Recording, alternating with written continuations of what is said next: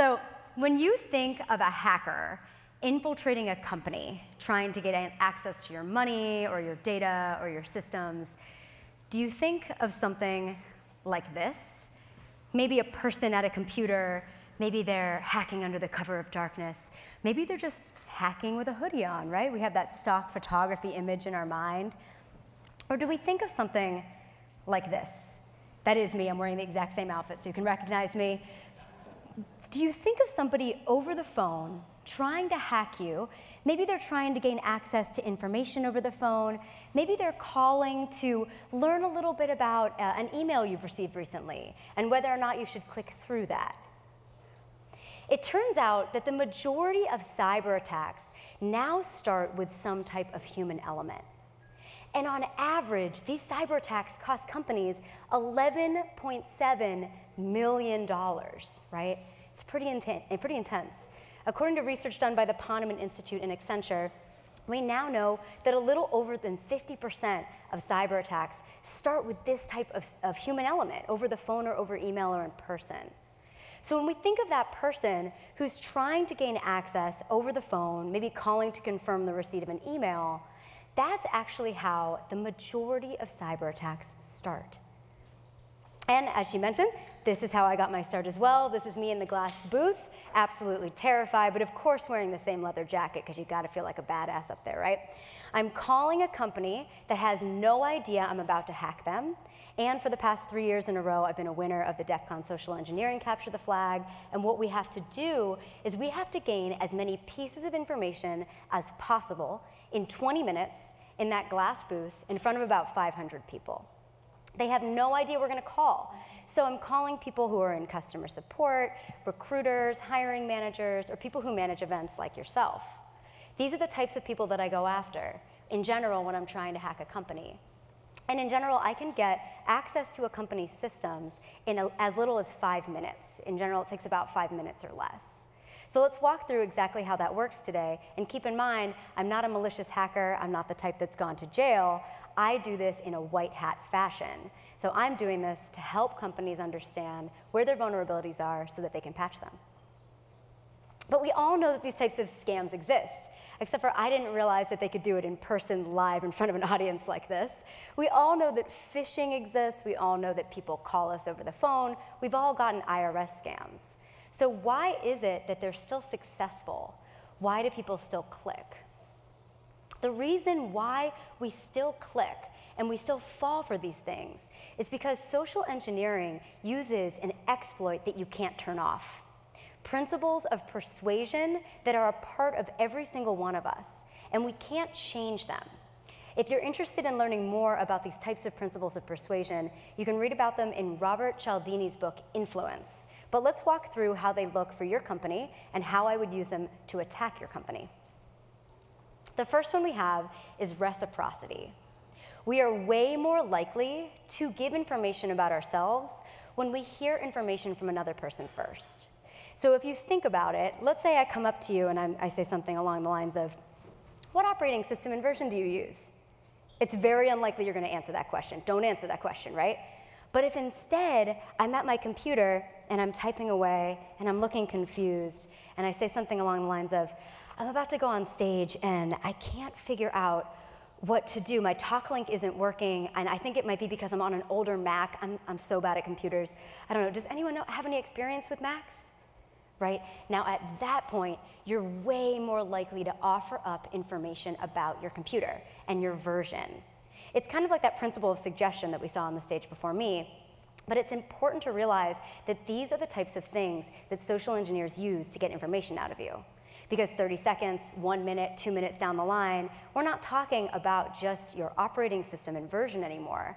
Now we're talking about the version of your antivirus software, because I'm going to get into that really quick. The next one we have is commitment and consistency. We have to make thousands of choices every single day, and we don't make one choice and then the next and then the next. Instead, what we do is we make a choice and then we apply that logic to any choice where it makes sense, right? So we're trying to be efficient when we make our choices.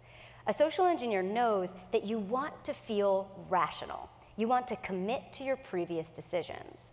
So let's say I call you We're talking, I say from your credit card company, we're having a conversation, and I mention, I have a dog barking in the background, and I'm so sorry, it's kind of embarrassing. I'm working from home today, and I'm not really supposed to have that happen, so if you could just not mention that during the survey, right?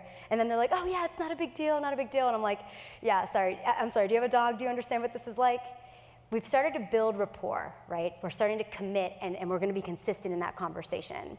Now, 25 minutes later, when I'm helping you process that scam that just went through on your credit card, which isn't true, by the way, I'm calling you to get information about your credit card. You wanna be committed to the conversation because you already decided that you would about 30 minutes ago. And you don't wanna stop 30 minutes into a conversation and think to yourself, I'm sorry, who are you again? Right? Because we don't want to feel irrational. We want to feel like we made the right choice 30 minutes ago, embarking on this conversation. But you can stop a conversation at any time. In fact, I hang up on the majority of people who call me. The next one we have is social proof. We trust things that are endorsed by people that we trust. People like large groups of people like yourselves, all sitting together. If you all agreed on one thing, I'd be more likely to go along with it too. Your bosses, your coworkers, people who are high up in your company, we trust them. A social engineer knows that if they name drop those people in a conversation with you, you're way more likely to comply with their request. So if I call you and I say I'm from IT support, and I look up on LinkedIn who actually is the highest ranking female member of your IT support team, and I call as that person, I spoof that phone number. In case you're not familiar with spoofing, I'm making the caller ID look like I'm calling from that person exactly. And I say that I'm that person, you're way more likely to go along with it if I name drop a coworker that I just spoke with, right? The spoofing is a part of social proof, and also I'm name dropping, hey, I just talked to Michelle and she mentioned that your computer might be vulnerable as well, so I just wanted to get you set up real quick. It only took like 2 minutes for her, so it shouldn't take too long, right? Pretty subtle, but then you're thinking, well, I mean, I sit next to Michelle every day. I mean, I'm working from home right now, but you know, it's one of those things where I'm gonna trust that more likely. The next one we have here is liking. We trust people that we like, and we like people that are similar to us. And we assess this in verbal and nonverbal ways. So as you can see in this picture, they're doing some nonverbal interaction, right? They have their hand signals are very similar to each other. That's pretty obvious. I think we all know that we mimic each other. We all have mirror neurons. But something that I do as a social engineer that's way creepier than this is before I get on an attacking call, I actually look up a video of my target. I find you on Snapchat, Instagram, Facebook, YouTube, anything that I can find a sample of you speaking. I'm looking for your cadence, your tone, what phrases you use. I'm looking for you on social media. If you say #blessed every day, I'm saying #blessed, right? I'm one of those people now. That's just the type of thing that I'm looking for, because if we're similar to each other, it makes it more likely that you'll comply with my requests. The next one that we have here is authority. This one, again, is pretty obvious. We trust people who are in positions of authority who sound like they know what they're doing. So when I am taking on a persona, we call that pretexting in social engineering. I'm picking the highest person up in the company because you're way more likely to comply with a request from the director of IT than the newest intern. So I'm finding that information on LinkedIn, and I'm masquerading as that person. And it's more than just a lie. I take on their entire identity. The next one we have here is scarcity. We trust things that are under a sense of urgency because we don't have time to consider whether or not we should answer that type of question.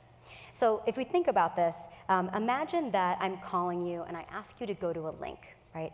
I've done this every year for the social engineering DEF CON Capture the Flag. I've been able to get people to go to a link in less than 3 minutes each time. And these could be malicious links, of course, but of course they're not because I'm not a bad person. But imagine if instead I can speed that up. So let's say something like this. Hey, I'm sorry, this is kind of awkward. I'm actually sitting on the runway right now, and I know this is really awkward, but our plane is about to take off, and I'm just, right, we have the sound of the plane taking off. It's going up in the air, I'm playing a YouTube video. I'm sorry, I'm trying to make sure my talk link works before I get there. I know this is really awkward, but if you could just go to sorry, if you could just speed up, we're about to take off, I need to make sure it works. www.maliciousURL.com, right? That type of thing is way more likely to work for you because you hear that sound in the background. It adds credibility to my request, right? So let's watch an example of a hacker breaking into a cell phone account in 2 minutes or less, and then we'll talk through the Cialdini principles of persuasion that we see in this video. Looks like our audio isn't working here. To try to hack me and show me where my vulnerabilities are. And now I'm going to meet them in Las Vegas for DEF CON, the biggest hacker convention of the year. They're going to hack me using social engineering, which is essentially hacking without any code. They just use a phone and an internet connection. Do you want to do a sample of phishing call? What's phishing? Phishing is voice solicitation, and basically what you do is you use the phone to extract information or data points that can be used in a later attack. Let's do it. Okay. Who are you going to call? Maybe I'll call your cell phone provider and Okay. see if I can get them to give me your email address. I bet they're good. I bet they have my back. But yeah, go for it. I'm going to spoof from your number, so it's going to look like it's calling from you. Okay. Hi, I'm so sorry. Can you hear me okay? My baby, I'm sorry. my husband's like, we're about to apply for a loan and we just had a baby and he's like, get this done by today. So I'm so sorry. I can't call you back.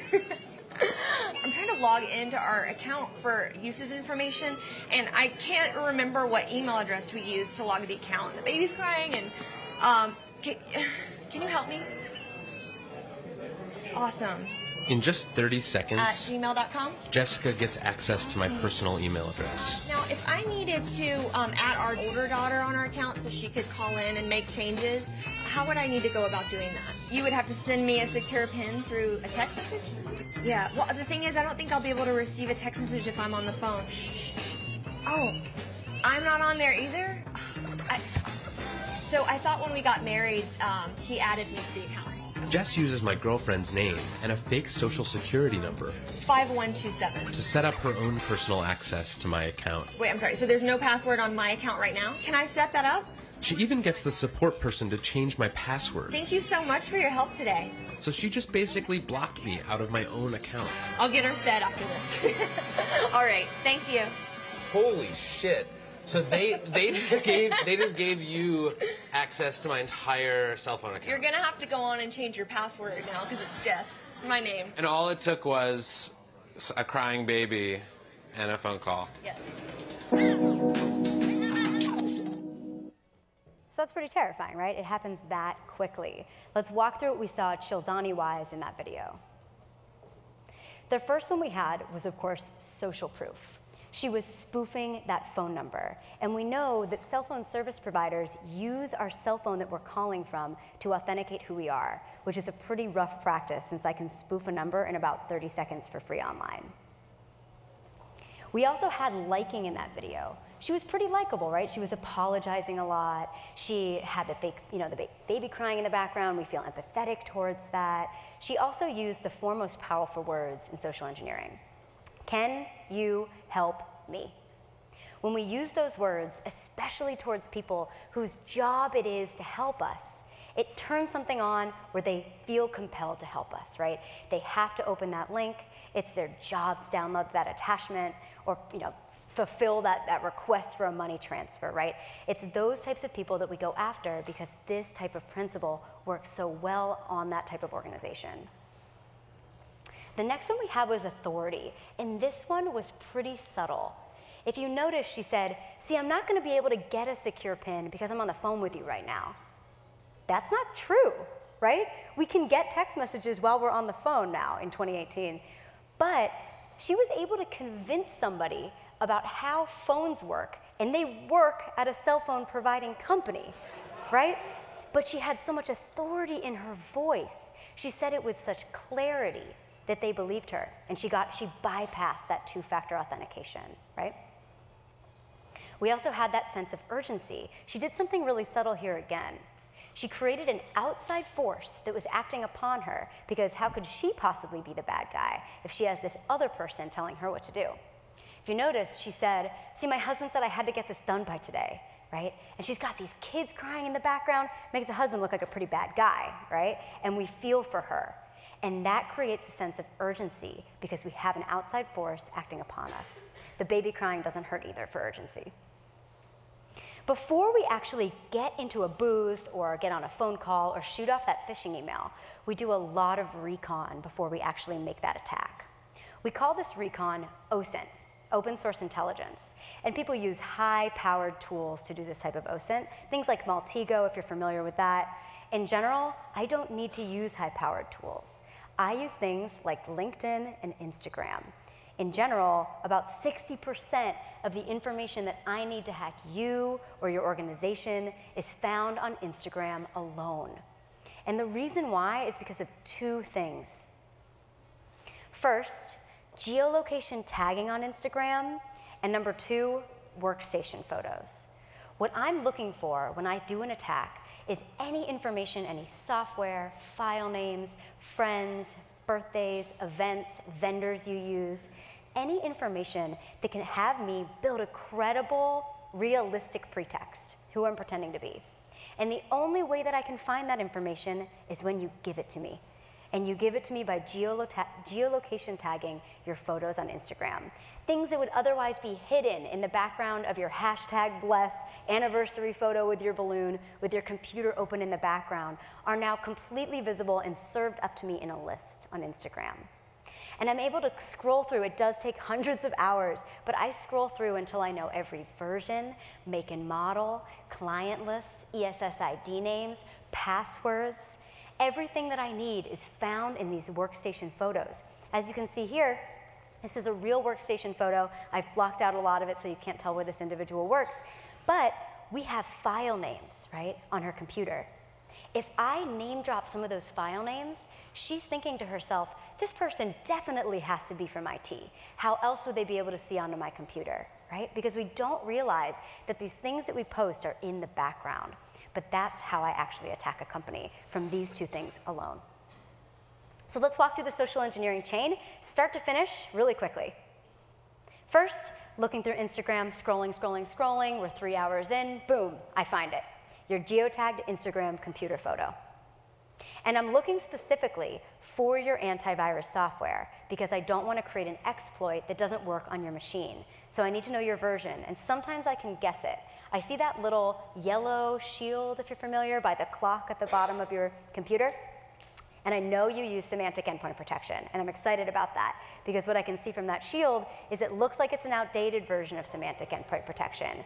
And if it is outdated, of course, there's known vulnerabilities, and I can create an exploit that will definitely work on your machine and will avoid detection. But I need to confirm, I need to know for sure that it is version 4.2. I can't just guess because I will completely waste my time creating an exploit that will not work on your computer or will get me burned. So what I'm gonna do is I'm gonna call as IT support, and I'm going to name drop a friend's name and get you to confirm it for me on the phone in less than 30 seconds. So I know, a little awkward to watch somebody act. I'm gonna do some method acting for you right now. Hey, Nicole, this is Alex over at IT Support in New York in the headquarters. I'm so sorry to call you this late, but I'm so sorry. I just kicked you off the network. I was resyncing our servers, and you're gonna have trouble logging in tomorrow. So I just actually did this with Nicole a second ago, and it worked really well. So what I need you to do is just, are you on your Lenovo computer right now? Okay, great. If you could just, by your clock there, if you could look for that little yellow symbol. It should be like a little yellow shield. You want to right-click on that for me, click About. And does it say 4.2 for your version? Okay, fantastic, awesome. You're good to go. I'm going to reset your network. You should be good to go tomorrow. If you have any questions, just give me a call back, okay? Well, if she gave me a call back, it's not going to go to me, right? It's going to go to the actual person's number that I was spoofing. But now that I know that she uses version 4.2 for her semantic endpoint protection, I'm going to tailor my malware, avoid detection, and it all happened in less than 30 seconds. So that's scary. It's not all doom and gloom. We can do things to make sure that we protect our company and ourselves. So how to defend against this? The most important thing is to remember that everybody in the company, especially client-facing individuals, have to be politely paranoid. And being politely paranoid doesn't mean being rude and hanging up on every single person, though you're welcome to do that. I do it all the time. We want to make sure that we verify who people are before we give them information.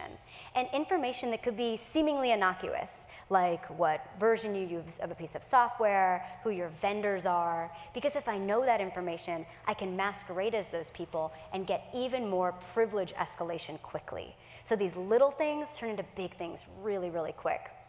It's important that we train our client-facing staff, hiring managers, recruiters, customer support, IT, help desk. Anybody who is in that type of function are the first people that I go after when I do a vishing phone attack. And we have to make sure those people understand how to use real-world two-factor authentication. This isn't a thing you've probably heard before. People don't really talk about it like this, but it's different than technical two-factor. How this works is, if somebody calls you, email them. If they email you, call them.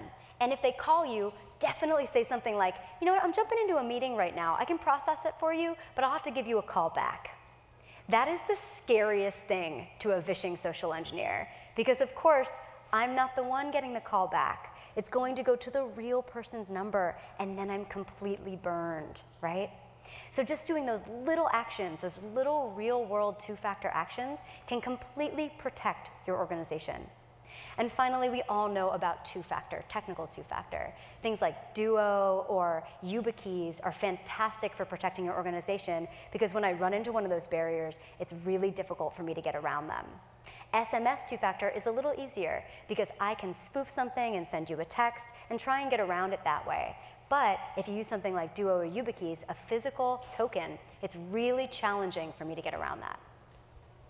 So a lot of times people say humans are the weakest link, but I disagree. I think when people understand how to be politely paranoid, humans are your first line of defense. Thank you.